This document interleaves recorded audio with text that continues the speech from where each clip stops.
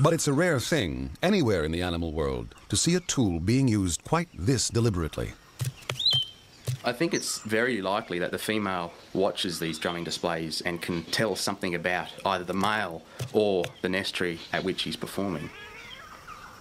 You know, there's something that she's picking up in the way that the drumming sound resonates inside the hollow. We don't really know, but, I mean, she watches very intently.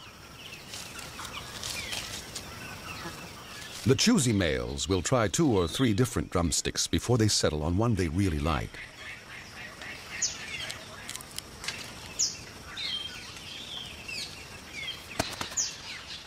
When they actually perform the drumming display at the nest, it does seem to have a rhythm.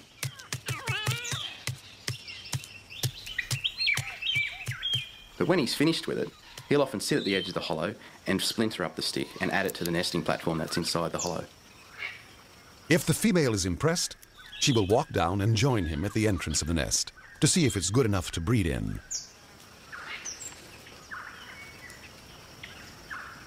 With the hollow approved, they can fly off to have a morning snack.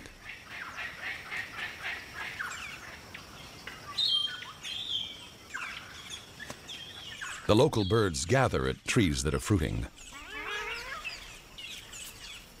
That really powerful beak that palm cockatoos have, which is by far the biggest beak of any of the cockatoos, it allows them to eat foods that other cockatoos and other animals in general just simply can't access. I think palm cockatoos are very intelligent.